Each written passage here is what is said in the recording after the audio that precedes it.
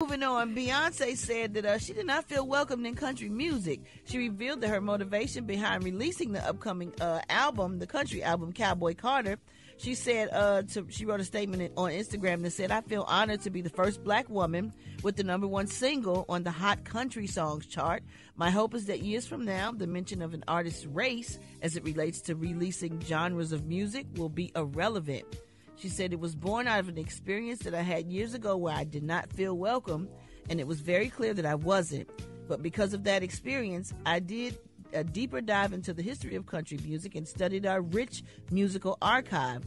Nonetheless, it feels good to see how music can unite so many people around the world while also amplifying the voices of some of the people who have dedicated so much of their lives educating on our musical history." So, hey Brad, can you imagine if Beyonce remade Dolly Parton's 9 to 5, how awesome of a song that would be, and put a line dance to it? Yeah, that would be crazy. I think she's right doing Jolene, though. Yeah. But the song 9 to 5, the way that song moved, that song got a really, really nice move to it, and it moves, you know. Yeah, that would be dope. I think that would be a great song for her. What if they tricking us and they gonna do that one and not Jolene? Because I could see her doing working 9 to 5. What a way to make a living. That's a great song. That's a great record. Yeah. That's kind of funky.